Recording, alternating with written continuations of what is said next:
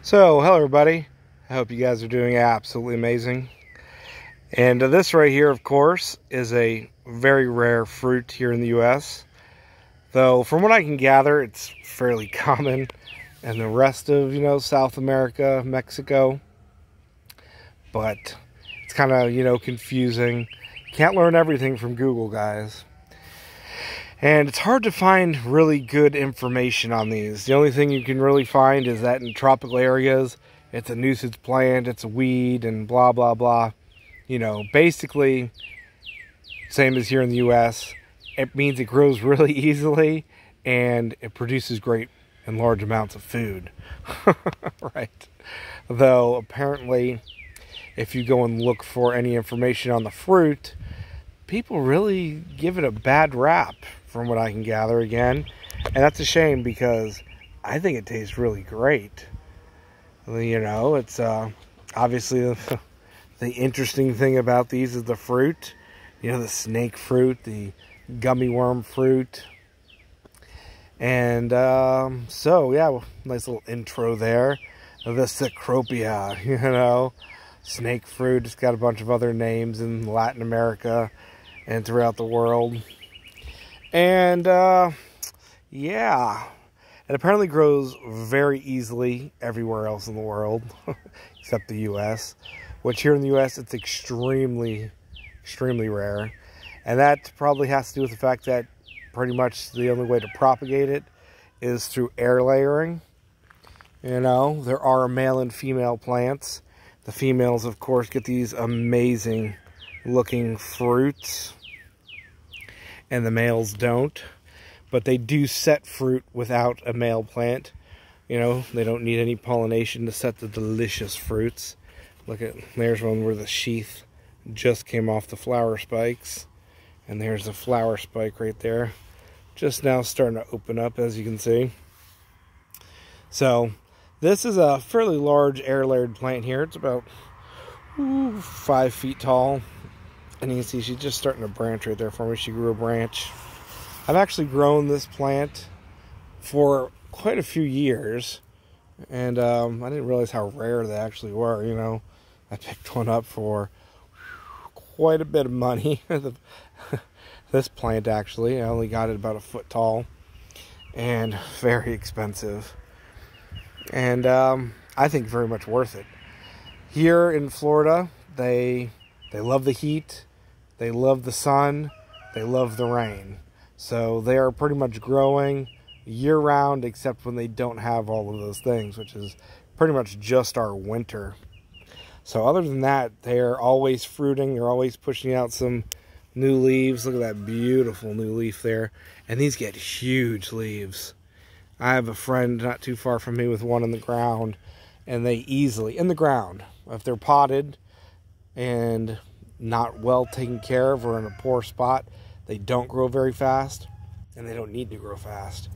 But if they're in a really rich area and you're really watering them and feeding them, these are super fast growing plants that can put on probably easily 5, 6, 7, 8 plus feet a year and grow very fast with massive leaves.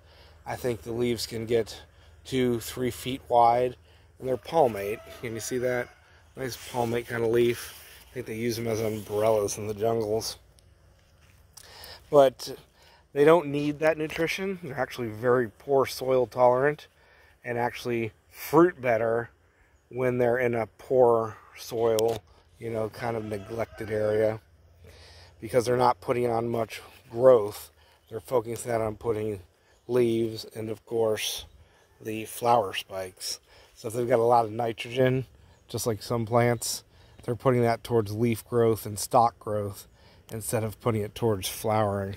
So you don't want to really take care of them too much. This is a plant that you want to give some neglect to, so you get to eat those delicious, delicious fruits. And they're called snake fruits because you see when they open up, and she's staked here because this was an air layer and it's a fairly thick one. And she's staked so she didn't fall over on me. But you can see they start, the sheath opens up, and the flower spikes are standing. And normally, if there was male pollen floating in the air, every little bump there is a flower. So they've got thousands of flowers on each spike. But they're not pollinated. They just grow. They open up. That one's actually open right there. If you can, I don't know if you can focus in on that, if you can see it. And the little minute flowers are open. And each one of those will form into like a little jelly sack with a seed in it. And that forms the long fruits, you know. And then as they mature, they start hanging down and they grow longer and longer. And on a nice, big, healthy, mature plant, those can get up to a foot long. And when they're ripe, they hang down kind of like jelly fingers. That's pretty cool. And they turn like a gray, green, blue, white color. Really interesting color. And they get wrinkly. The flesh starts separating from like the inner core. And it starts getting a little wrinkly. And it gets all that gray-green color. Looks like dead man fingers, literally. Yeah. And anyway, the number varies. There's 2, 4, 6 on there. That one's got 8, you know, some only have 4, 3. But just depends on how big the flower spike is. Anyway, you tell when they're ripe because the jelly-like flesh separates from the core and gets nice and wrinkly. So you just pick the whole thing. Boop, and you just pick the whole thing if they're all ripe, or you just break one off. And the core slides out. And it holds together really well. And you just eat it. And it's really, really delicious in my opinion. Some people say they don't have any flavor. Some people they're nasty. I don't know. People don't know what they're talking about. They are really good tasting, if you ask me. They're kind of like a strawberry without any of the acid. So it's got a really unique flavor to it. And they're really productive. Like I said, they flower throughout the year. And if you've got them in a pot in a greenhouse, they will just keep pumping out the flower spikes for you and the fruit. So super awesome. Once these fruits ripen, these are my first fruits for the year. I will make a video and, you know, give you a little more in-depth look on the ripe fruit and everything. But I normally get, you know, we're in May here, the beginning of May. I normally get probably about, off this plant last year, I think 30 flower spikes. And then X amount of fingers. And they fruit, you know, really well. So, you know, pretty productive plants.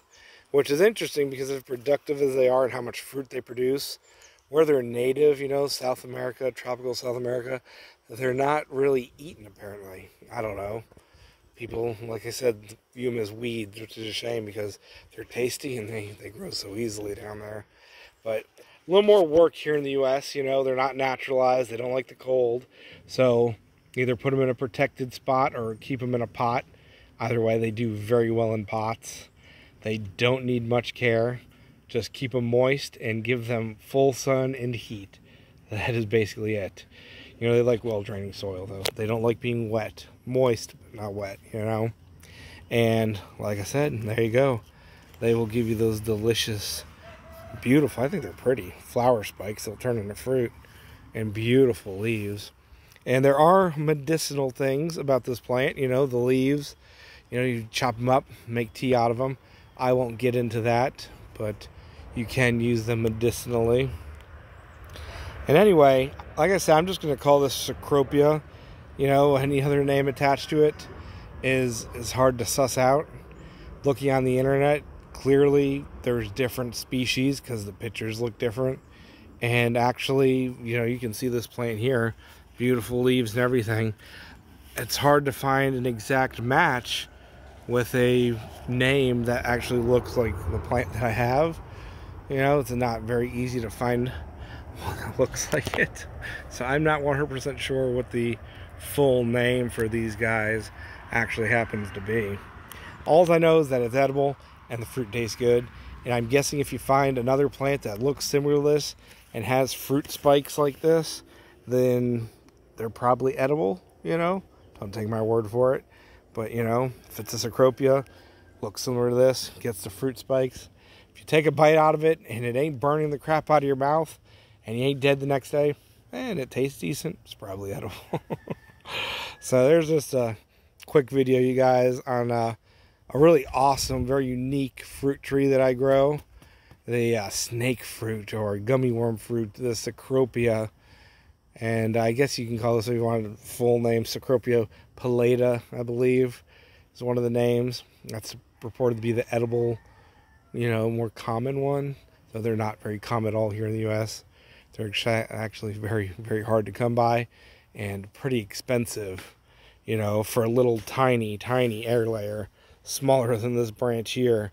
You can easily pay $300-400, let alone a 4-5 foot air layered branch tree. You could probably find one for $800-900. Yeah, pretty expensive plants. But if you're a crazy plant freak geek and you want to try some awesome unique fruit, definitely worth it in my opinion. So love you guys.